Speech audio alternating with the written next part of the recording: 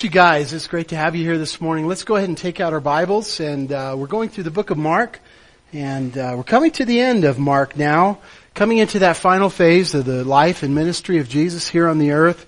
And of course, he's getting to that point where they're just about to capture him and take him to see the Sanhedrin so that they can have a crazy mock trial, convict him of the things they want to convict him of, whether they have any proof or not, and then to pronounce a death sentence upon him. And that all starts in the Garden of Gethsemane when Judas comes up and gives him a peck on the cheek there and says, hey, this is the guy, take him. And so that's what we're looking at today. But at the same time that trial is going on, the trial of Jesus, the trial of Peter is going on as well, as Peter has come to that place of saying, Lord, I'll go to prison with you, I'll go to death with you if I have to, but I'll never deny you. But we'll find that Peter fails in that greatly here today as finally they confront him. Hey, are you one of the ones that was hanging around with Jesus?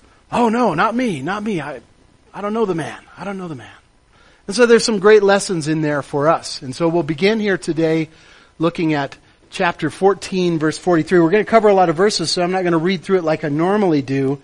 We'll just cover the first couple of verses here in the Garden of Gethsemane. Verse 43, and immediately while he was still speaking, Judas, one of the 12, with a great multitude with swords and clubs, came from the chief priests and the scribes and the elders. Now his betrayer had given them a signal, saying, whomever I kiss, he is the one. Seize him and lead him away safely. As soon as he had come, immediately he went up to him and said to him, Rabbi, Rabbi, and kissed him. Then they laid their hands on him and took him. And one of those who stood by drew his sword and struck the servant of the high priest and cut off his ear. Then Jesus answered and said to them, have you come out as against a robber with swords and clubs to take me? I was daily with you in the temple teaching, and you did not seize me. But the scriptures must be fulfilled. Then they all forsook him and fled. Heavenly Father, we thank you for your word. Lord, we thank you for the life and ministry of Jesus, Lord, and for you sending your only Son to die for our sins. We thank you, Lord, that he took upon those stripes for us. He took that beating for us. He took upon that betrayal for the forgiveness of our sins, for the remission of our sins. Lord, we are eternally thankful. Lord, we ask that you would just help us to understand these things here today in your word. In Jesus' name we pray. Amen. Well, this is all going on very late at night. You remember the disciples had met Jesus in the upper room, and they had that great time of ministry as Jesus washed their feet and told them about how to be a servant and instituted the Last Supper, the Lord's Supper with them. The new covenant in his blood for the remission of their sins, and just went on to tell them incredibly deep, profound truths about his love and his Father's love for them there in that upper room on the last night of his life. And so this went on well into the night, and then they went up to the Garden of Gethsemane. That's where we left off last week. And so in this garden, they are there, and Jesus is praying as great drops of blood as he comes to this place of realizing how close he is to this trial of being crucified. And in that place, he's telling his disciples, now watch and pray, lest you enter into temptation. Because there's a great trial coming in your lives as well as in my life. And so you need to be prepared for that. So pray. But you remember the disciples, it's late. It's time to go to sleep. And they took that time that they should have been preparing, and they used that time to sleep. And now that trial has come. Now that point of the betrayal and trial of Jesus has come, and they're not prepared. And so there's a trial that Peter will be confronted with here tonight. Well, the whole thing is a real sham trial. And I was thinking about the fact that our Capitol building, the lights are always on. I don't know if you knew that or not. There's always somebody there at the Capitol building. The lights are always on. And that's not just people trying to get work done, oftentimes they're there passing laws in the middle of the night, just so they can sneak them by the opposition party. They have these times where and both sides do it. They bring a bill up that they know could never get passed, and then in the middle of the night, when there are only a certain amount of Democrats and a certain amount of Republicans there, and they know they can pass the bill if they take a vote right then and there, that's when they slip it by. And it reminded me of kind of this sham trial that Jesus is going through. They're doing these things in the middle of the night. They capture Jesus around midnight, and they haul him away. And he's there in the house of Caiaphas and in that courtyard area being tried and convicted in the middle of the night. It's 1 o'clock in the morning to 3 o'clock in the morning that these things are going on, because the cock crows at 3 o'clock in the morning. The first time the cock crows is 3 o'clock in the morning, and that's when Peter will do his final denial of Christ. And so all these things are very shady, going on behind the scenes. The general public doesn't know about it. If they knew about it, they'd never let it happen, because truly they saw Jesus as a great prophet. They saw Jesus as a great man. And if they knew what was going on in the middle of the night, they would have had a big uproar. And we've seen that in the book of Mark, the chief priests knew that, and they said, hey, we got to do this not during the Passover time, because it'll create a huge uproar, because the people do see him as a prophet and maybe even as the Messiah. Well, Jesus himself says here in John 3:18, he who believes in him, talking about himself, talking about the Son of Man, the third person here, is not condemned, but he who does not believe is condemned already, because he has not believed in the name of the only begotten Son of God. And this is the condemnation, that light has come into the world, and men loved darkness rather than light, because their deeds were evil. For everyone practicing evil hates the light, and does not come to the light, lest his deeds should be exposed. But he who does the truth comes to the light, that his deeds may be clearly seen, that they have been done in God.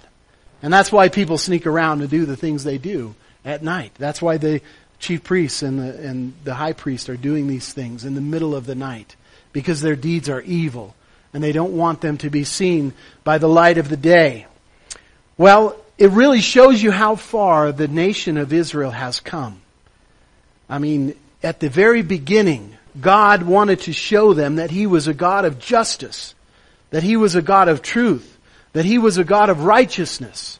And He says here in Deuteronomy 10, "For the Lord your God is God of gods and Lord of lords, the great God, mighty and awesome, who shows no partiality nor takes a bribe. He administers justice for the fatherless and the widow and loves the stranger, giving him food and clothing." God is righteous. God is just. And He wanted His people to be righteous and just. And He told them that. Going on in Deuteronomy a little bit later, "You shall appoint judges and officers in all your gates. For the Lord your God gives you according to your tribes, and they shall judge the people with just judgment. You shall not pervert justice. You shall not show partiality, nor take a bribe. For a bribe blinds the eyes of the wise and twists the words of the righteous. You shall follow what is altogether just, that you may live and inherit the land which the Lord your God is giving you." That's the kind of people that I want you to be. I want you to be righteous. I want you to appoint judges that are not corrupt, that won't take bribes, but they'll administer the justice that needs to be administered in this nation, so that this nation will be a righteous nation. But you look at how far they've come from that. They've come so far from that, because they are completely unjust. They have a racketeering kind of thing going that we've talked about. The money changers' tables, charging exorbitant prices for offerings, and those kind of things. And of course now, trying people in the middle of the night. The Jews had, because of this verse and verses like it, they had developed an outrageously complex legal system for that time period. in which, they had all kinds of rules to make sure that people weren't going to be judged unrighteously. Things like, we're not going to try people in the middle of the night. We're going to make sure that we've got 2 or 3 witnesses and their witnesses agree with each other. Their testimonies agree with each other. Those kind of things. All that stuff on the night that we're talking about tonight was thrown right out the window. Because they said, we can't let this guy rule over us. He's going to take away our power. He's going to take away our place. He's going to take away our authority with the people. And people will go to him. We've got to take this guy out, or he's going to destroy us all. And that's the unrighteousness that was going on there. Well, again, as we go back over this and look at a few more verses here, what we're going to find first is the trial of Peter, and then also a little bit later, the trial of Jesus. And we're going to break it up a little bit because Mark kind of talks about it as it's all going on at the same time. So we'll kind of walk through it a little bit here. Well, going back and looking, the first thing that we find there is Jesus actually being taken. And you have Judas coming, and he's already set this up ahead of time. He knows where Jesus is going to be. If you look in the book of John, John tells us that Judas knew that Jesus went to that place in the Garden of Gethsemane, and he said, okay, I know how I can, betray him in a way that we can capture him, and not a whole lot of people will see it. He goes over to that garden and prays, and so we'll get him then. And that was his plan. And he told the guards, when I go up and kiss him, that's the guy. You'll know that that's the guy because he's the one that I kiss. And so, you see there, as soon as he had come, in verse 45, immediately he went up to him and he said, Rabbi. Rabbi means master. You notice he didn't call him Lord, because certainly Jesus wasn't his Lord. He was not submissive to Jesus at all. He calls him master or rabbi, which is teacher. And that's kind of the idea there. But then he kisses him. What a slap in the face. What an incredible slap in the face that Judas betrays Jesus with a kiss. I mean, it's about the lowest thing you can do. If you're going to be a little worm, a little snake, just betray me and get out of my face. You're going to come right up to me and kiss me, and that's the way you're going to betray me? Oh, it's just incredible. Just like Satan to do something like that, though. But I want you to see in this entire passage that we're going to look at today the contrast between Jesus and his knowledge of the situation, the peace that he has in the situation, the complete control over what he is saying and doing, and then the contrast between what happens to the disciples as they are just scattered. And they run off and they follow at a great distance and they're double-minded. They have this zeal to do the right thing, but they don't have the knowledge to back it up, and they don't have the ability within themselves to stay strong throughout the whole process. But the contrast between Jesus and the disciples all the way through, not just what we're looking at today, but all the way through to the very end. It's incredible. And it's done because these disciples are not filled with the Holy Spirit yet. They haven't come to that place of being filled with the power.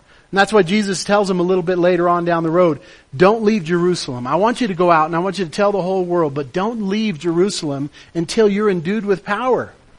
Until the Holy Spirit comes upon you, you're not going to be able to go out and do anything. You'll fail just like you did over there in the Garden of Gethsemane. You'll fall right on your face. Your spirit's willing, but your flesh is weak. And that is the power of the Holy Spirit working in our lives. Well, it's incredible what Jesus says here to the mob that is coming to him. In verse 47, one of those who stood by drew his sword and struck the servant of the high priest and cut off his ear. But this is something we don't see within the text today. Jesus asked them, when he comes up and kisses him, Judas does. Jesus says to the mob that are coming to take him, the guards, whom do you seek? And what we find in another gospel, the Gospel of John, chapter 18, Jesus, therefore, knowing all things that would come upon him, went forward and said to them, whom are you seeking? Whom are you seeking? And their response, they answered him, Jesus of Nazareth. Jesus said to them, I am he. And Judas, who betrayed him, also stood with them. Now when he said to them, I am he, they drew back and fell to the ground. The power that came out of Jesus' mouth because of the words he said. It's very important that we see this. When it says I am he there, that he is added into the text to make it flow in English. To make it flow and make it make sense in English. But what Jesus really said was, I am. And of course, that's what we find in the book of Exodus. When God reveals himself to Moses. When God reveals himself to Moses and says, I want you to go down to Egypt and I want you to tell the Pharaoh, let my people go. And when he finally gets him to that place of saying, okay, I'll go, he says, well, who should I tell them is sending me down here? And he said, you tell him the I am. I am. I'm everything is kind of the name of God. I'm everything. I'm the becoming one. I'm everything that you need me to be. God is everything. And that's why he goes by that title. I am. What are you? I am. I'm everything. And that is exactly what Jesus said, and that is exactly why they fell down, because of the power coming forth from Jesus. I am. Poof. Now, some commentators say there might have been as many as 1,000 people coming out at this point to try to capture Jesus. And they all fell down backwards.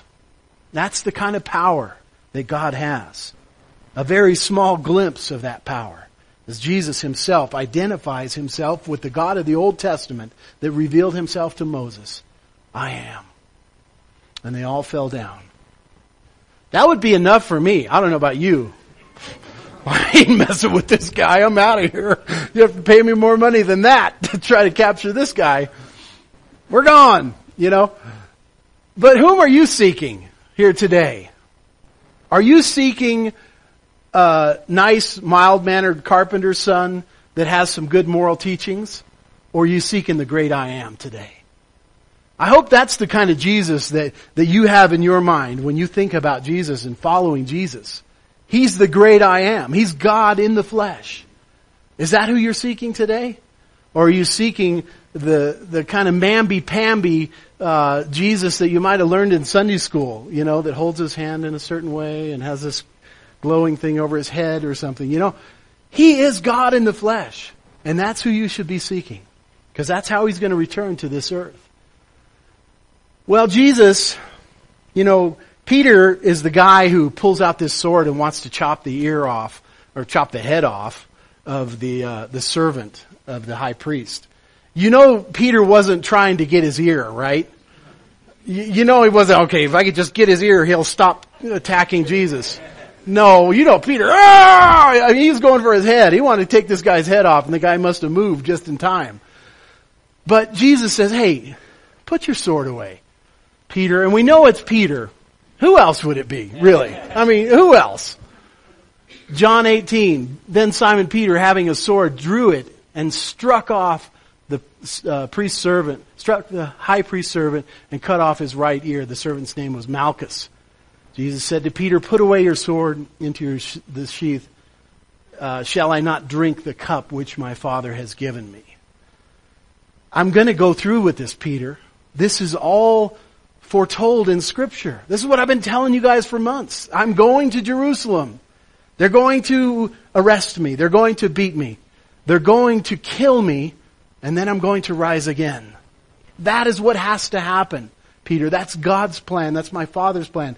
Put away your sword. You're not going to stop what God has to do here. And this isn't the first time. You know, one time Jesus told him that before. And Peter said what? No way. We're not going to let that happen to you, Jesus. No way. We're going to let you go down there.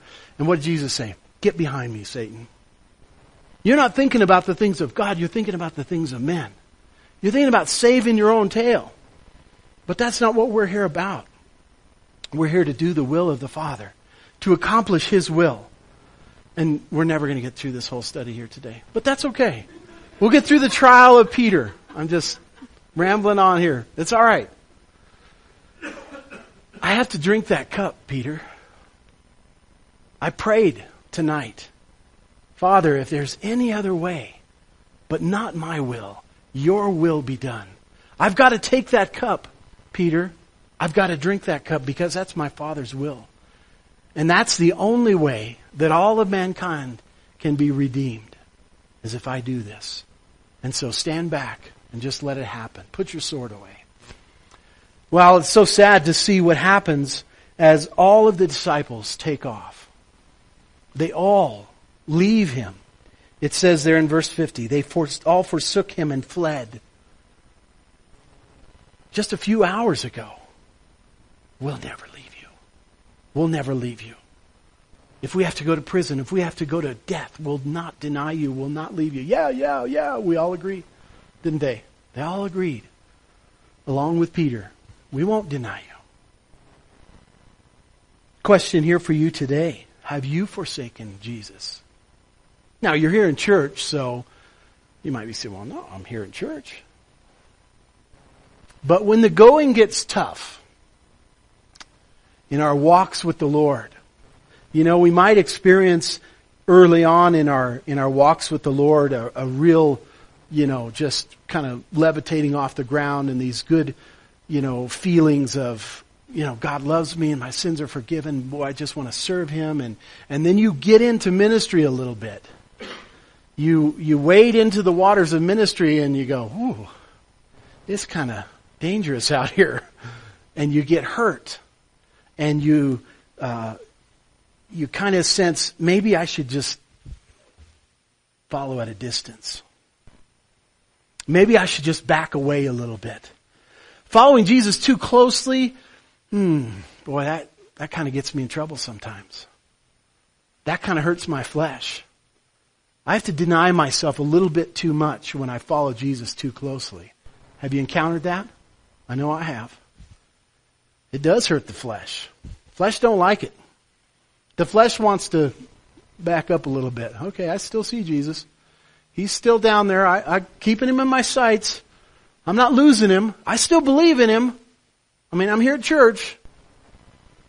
But we kind of forsake Him a lot of times in that way. Even though we haven't denied Him with our mouth, we still follow at a distance. Because it's dangerous being too close to Jesus. He's radical. He's a radical individual. And the world doesn't like His radical ways. They don't accept His radical ways. Now, they accept His nice moral teachings, but all the radical stuff, they want to cut it out. And they want to say that part of the Bible's not inspired. He didn't really do those things. He didn't really do I like that part. That's who Jesus is. That's the Jesus I follow. But the real Jesus, you've forsaken. And you're following some false Jesus at a distance. You've got to take His whole word, His whole counsel, the real Jesus, who He really is, and you've got to follow Him very closely, regardless. He says, if you're going to follow me, you've got to deny yourself. You've got to deny yourself. I was thinking about what Keith Green sang. I was sharing this song with somebody the other night, Wednesday night, and I kept thinking about it. I couldn't remember the words, and it just really fit well with today's message. Keith Green had a huge impact on me as a young believer. But in that song, he writes, Lord, I remember that special way I vowed to serve you when it was brand new. But like Peter, I can't even watch and pray 1 hour with you. And I bet I could deny you too. I bet I could deny Jesus. In fact, I know I could. And I have. Because it hurt the flesh. What are my friends going to think of me? What are people at work going to think of me? What's my family going to say if I start acting like a Jesus freak all the time? What's the world going to think if I start acting that way? If I start following too close to that man, that radical man, what's the world going to say? He goes on there, though, and he says, but nothing lasts except the grace of God by which I stand in Jesus. Nothing lasts except the grace of God. And I never really understood exactly what he was saying about that till just recently. But as he talks about in the top there, that special way I vowed to serve you. You know, that zeal. The Spirit is willing. I want to serve you, God. That doesn't last. And we come to those places of weakness. And the emotion that we had and the feelings that we had, they've gone away. And now what's left? God's grace. That's it. Nothing lasts except the grace of God. Because long after my excitement has worn off, long after that feeling of exhilaration, long after I have begun to serve Him and had some great fulfilling moments in ministry and have felt the touch of the Lord as I've served Him, long after those things, as it becomes a grind and I get tired in the ministry, or I get tired of walking such a strong way and tired of reading His Word all the time, God's grace is still there. And when I fall flat on my face, that net is there to catch me. And that's what God's grace becomes to us. It becomes a net.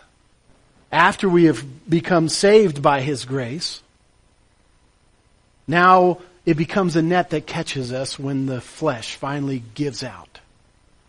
It becomes that net that holds us and wraps His loving arms around us and says, I know you failed again. It's all right. Get back up. Begin to walk again. Begin to follow me again. It's okay. It's all right. God's grace. It's an amazing, amazing thing. Well, we followed Peter here. If you skip on over to verse 66.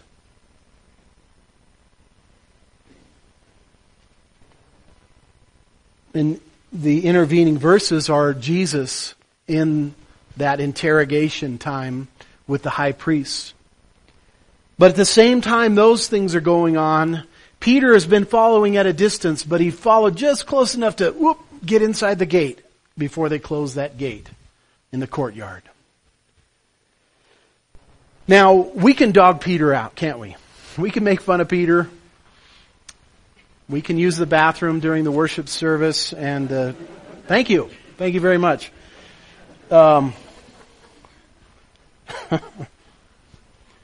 We can make fun of Peter, though. It's easy to do. You know, you imagine him this big burly fisherman and putting his foot in his mouth and all those kind of things. But this guy had a zeal and a passion to follow God that rivaled all of the disciples, and I would dare to say it rivals all of us as well. And so we can dog him out, but man, I want to be more like Peter. I want to have that passion to follow Him. That zeal. Even though he fell, even though he failed, he still had the desire to be inside that courtyard with Jesus. He went behind those enemy lines, knowing that there was a possibility that he would be noticed because he wanted to be close to his Savior. He wasn't as close as we'd like to see him. He wasn't as close as I'd like to be. But he still made it into that courtyard.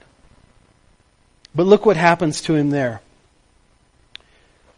Now as Peter, verse 66, was below in the courtyard, one of the servant girls of the high priest came, and when she saw Peter warming himself, she took a look. She looked at him and said, "You also were with Jesus of Nazareth." But he denied it, saying, "I neither know nor understand what you are saying." And he went out on the porch, and a rooster crowed. And the servant girl saw him again and began to say to those who stood by, "This is one of them." But he denied it again. And a little later, those who stood by said to Peter again, "Surely you are one of them. For you are a Galilean, and your speech shows it." But he began to curse and swear, "I do not know this man of whom you speak." The second time the rooster crowed, Then Peter called to mind the word that Jesus had said to him, "Before the rooster crows twice, you will deny me 3 times." And when he thought about it, he wept. No kidding. And so, poor Peter here, such zeal, such desire, such passion to be alongside of Jesus, but he just doesn't have the power to carry it through. And the first thing we think about here, well, why did he fail? Well, he didn't have the power of the Holy Spirit working in his life, first of all, but he did have the words of Jesus telling him exactly what he needed to be doing last night, a couple of hours ago, when you were sleeping. Man, Peter, you should have been praying. You should have been praying, asking God to give you that power that you needed to make it through. And as we talked about last week, the moment to pray about overcoming a temptation isn't when that temptation is thrown in your face. You've got to be living that life that is continually asking God every day, "Father, give me the power." As you wake, reading His Word, "God, give me the ability to walk this walk that you've called me on. Father, fill me again with your Holy Spirit so that I can be a diligent servant today. So I can live my life for you. So that I won't fall flat on my face again. Help me." And going through the day, the Bible says that we should be praying constantly. I'm guilty, so guilty of not adhering to that. There are times in my life that I, really tried to do that. Just be praying little prayers all day long. And sometimes it's just difficult to do because of work and the things you're doing. But, it's really a neat time when you're able to do that. And the Lord is working in your life. But I think another problem that Peter definitely had was that he had a confidence in the flesh, didn't he? He was confident in the fact of just saying, "I'm not going to fail. I'm not going to deny you. I don't need to pray. I'm just going to sleep. I need my rest tonight and I'll be able to make it through this trial in the morning." But the Bible's very clear that this is the betrayer right here. I'm the betrayer of myself. I'm the betrayer of Jesus. This flesh, this body that we ride in, it is the betrayer.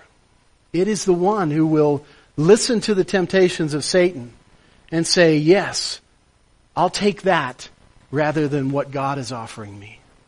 I'll take that rather than obeying what I know I should do, because that'll make my flesh feel good. That'll make my flesh satisfied." And it doesn't. It never does. Flesh is never satisfied, is it? Never. It can't be satisfied. But it's that lie that Satan tells us.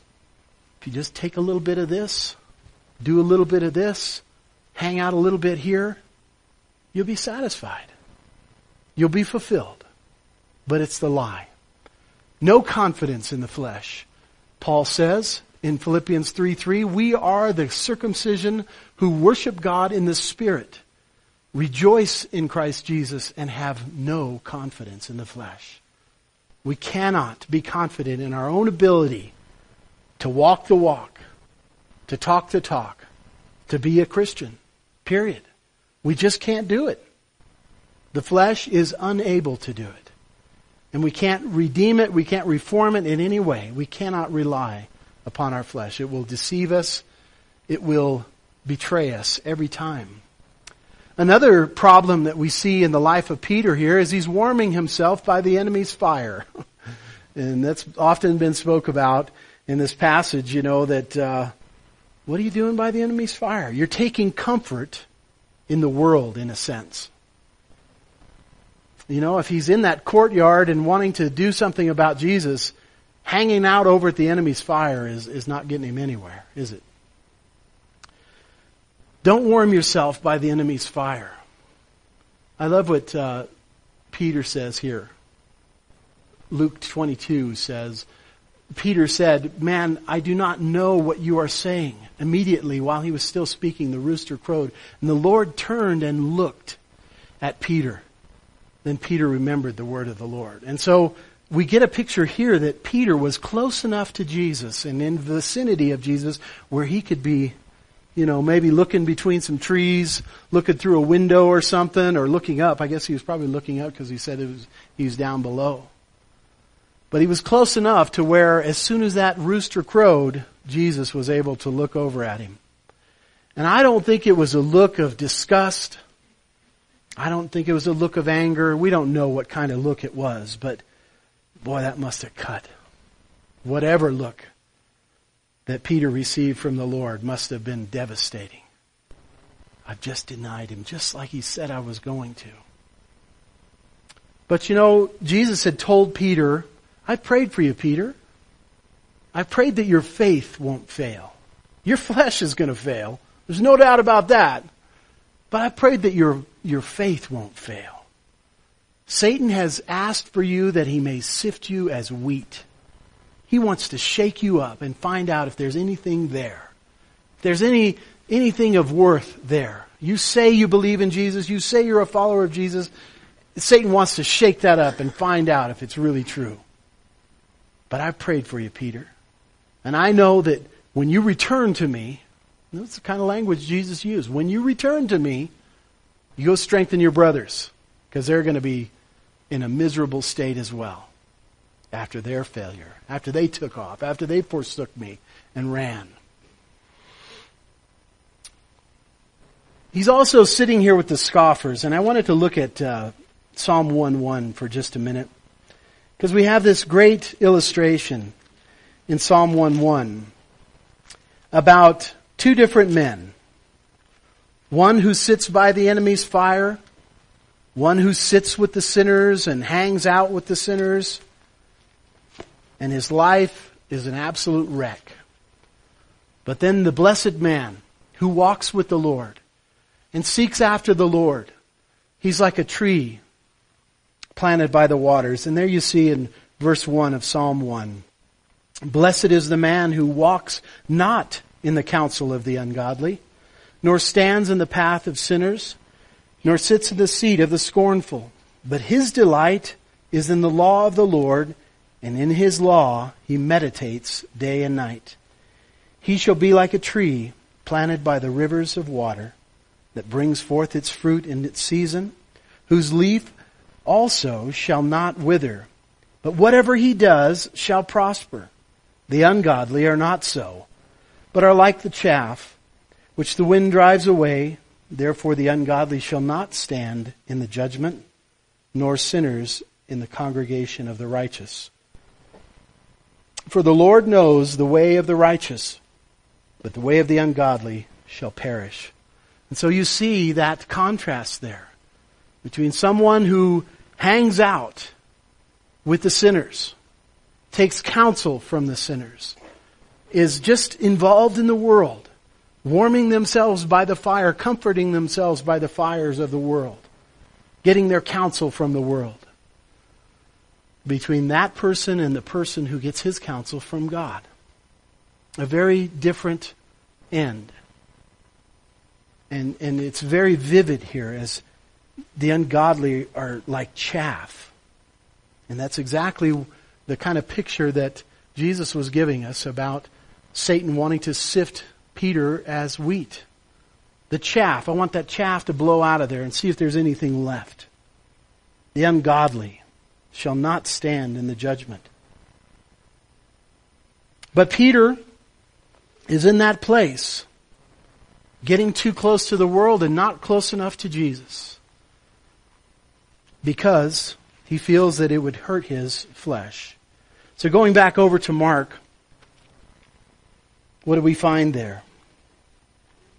Well, the last point I wanted to point out here is, don't be ashamed to profess Jesus as your Savior. You know,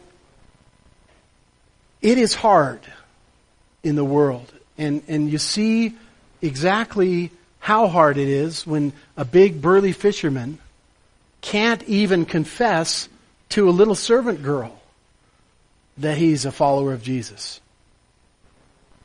And you know, I don't know how many times in my own life where I've had an opportunity to witness to somebody on an airplane, I was in the military and I was on watch with people 2, 3, 4 o'clock in the morning, and there's nothing to do. You stand there watching airplanes that aren't doing anything, and you got hours and hours and hours to kill. And you're talking about football, and you're talking about this and that and this and that.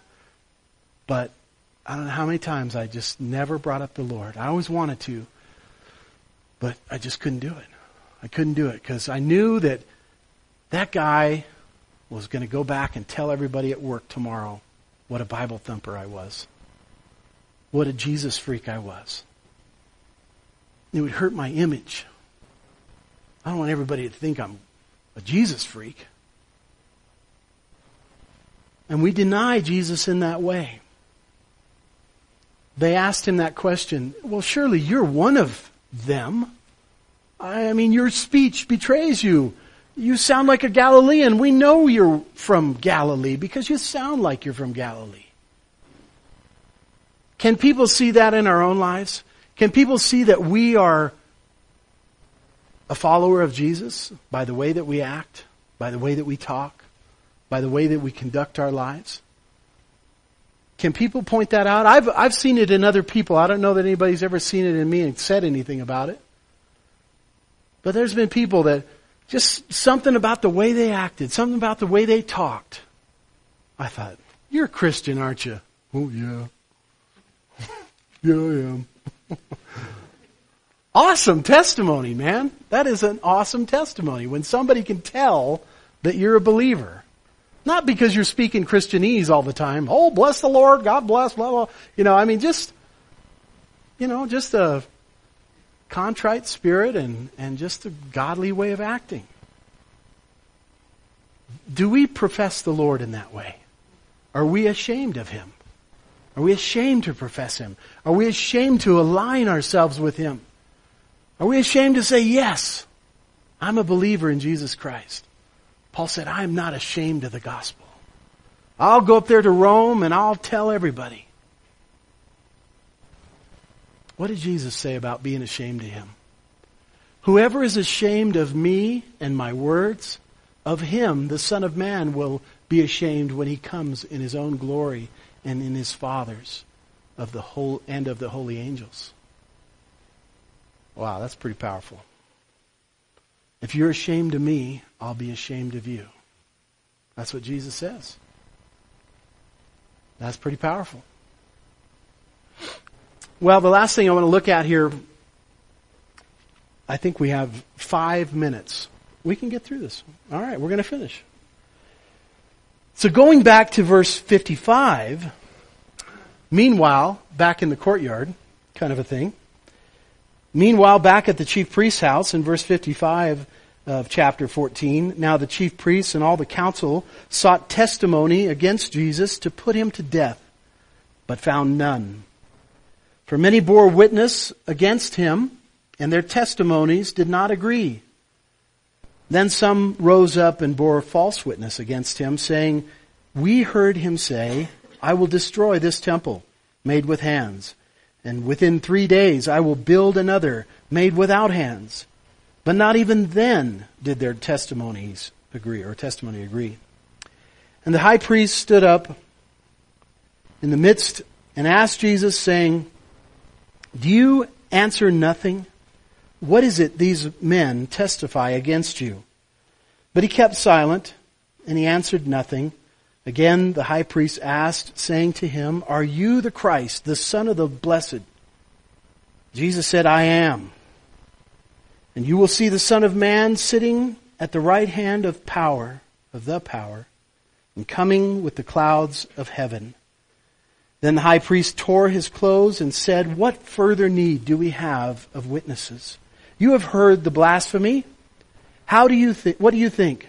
And they all condemned Him to be deserving of death. Then some began to spit on Him and to blindfold Him and beat Him and to say to Him, prophesy. And the officers struck Him with the palms of their hands. And so now it's really come to that place where Satan has just taken over this whole situation. Jesus will be humiliated. He will be spit upon. He will be beaten mercilessly. They put a hood over his head or a blindfold over his head, and that's, if you know a punch is coming, you're kind of able to absorb that punch a little bit. But they would deliberately put a blindfold over their heads so they couldn't see where the punches were coming from. And it became a little game to them. Oh, you're a prophet? Come on. Prophesy. Who's going to hit you next? Who hit you then? And Jesus is not able to brace himself for those incoming punches. And so he was beat mercilessly.